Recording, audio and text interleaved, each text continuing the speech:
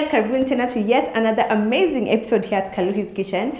For today, I want us to take a classic breakfast brunch recipe that is French toast and elevate it in the typical Kaluhi fashion and make it unforgettable, luxurious, delicious. So for today, I want to add some booziness with a bit of ram, incorporate 4 of my warm spices, and just make this classic recipe into something you're never ever going to forget. Thank you so much for being here. Thank you so much for subscribing as well. That said, let's get started. Karibuni.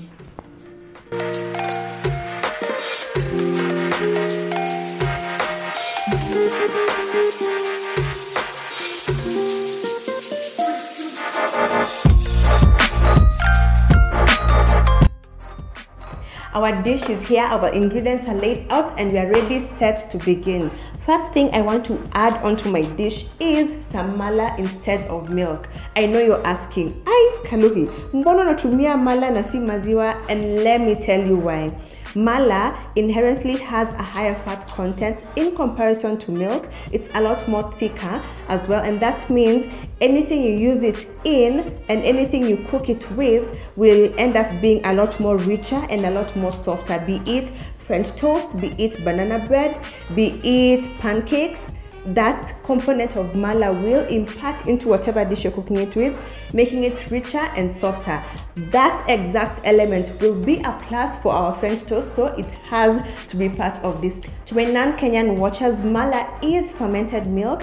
The Middle Eastern equivalent is kefir, and the Southern African equivalent is amasi. However, you can use plain yogurt, which I know is available throughout the globe. And if you're in North America, buttermilk would be absolutely perfect. Even using cream for this recipe in place of mala would yield the exact same result. So let's grab this baby and pour it in.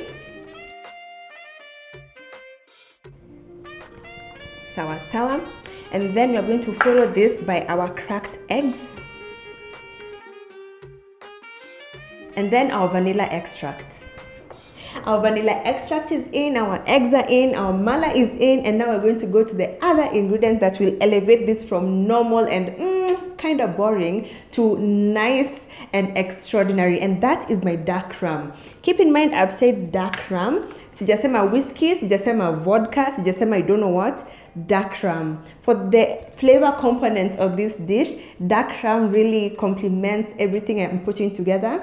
So make sure you buy that exact alcoholic beverage. In place of dark rum, a cream liqueur like Bailey's or Amarula would also work extraordinarily well. So if you don't want to use rum, please go for a cream liqueur.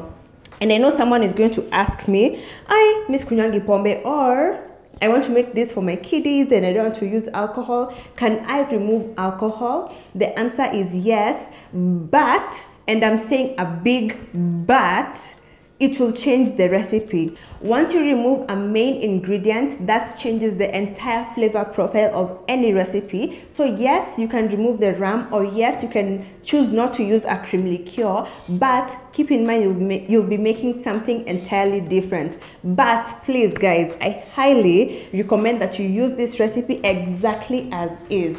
If you prefer not to use alcohol, I'm going to link down below other French toast recipes that do not have any alcoholic elements. But if you want to cook this recipe, please, fuata vileiko, use some dark rum. Let's add this baby in.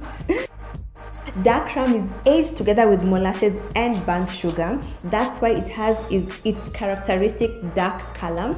And because of that exact property, we're going to use brown sugar for this recipe. Brown sugar will tie in together with the elements of the dark rum, which I really love. And because of its sticky brown nature, it will also impart a nice deep dark brown color to our French toast.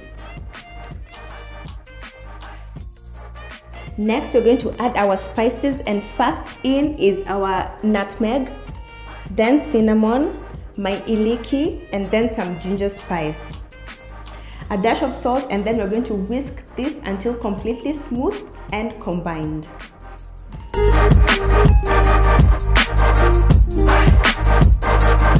Everything is now perfectly combined. And when you're done whisking, it should not have any streaks or lumps to it. It should be nice, uniform, nice and silky, nice and light as well. And that's how you'll know that you're done. I'm really excited about this recipe. And you guys, you know what? It smells so bomb, baby. And I'm so excited about this one.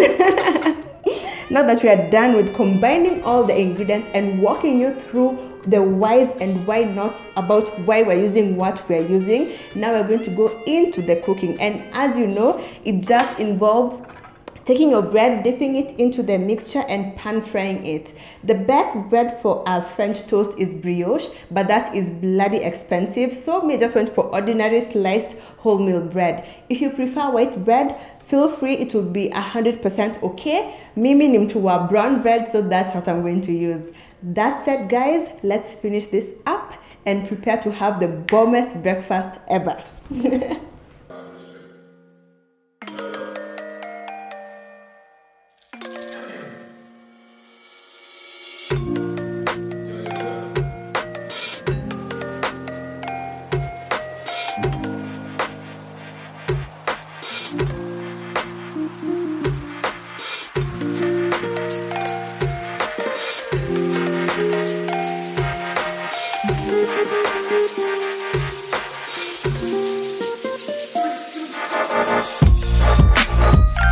And just like that, guys, we're done with yet another amazing meal here at Kaluhi'S kitchen.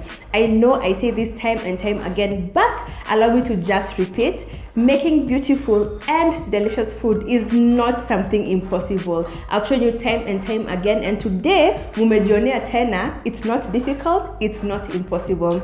This smells amazing, so let's go in for a taste test.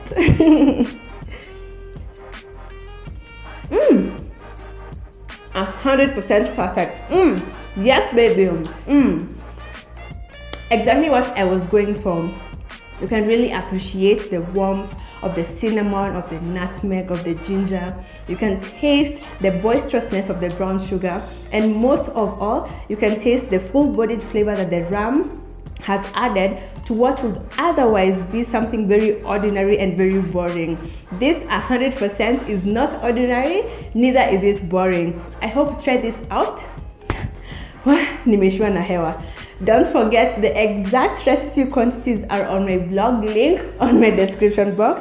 Try this out, snap a pic, tag me on any social media platform. I would love to show you off.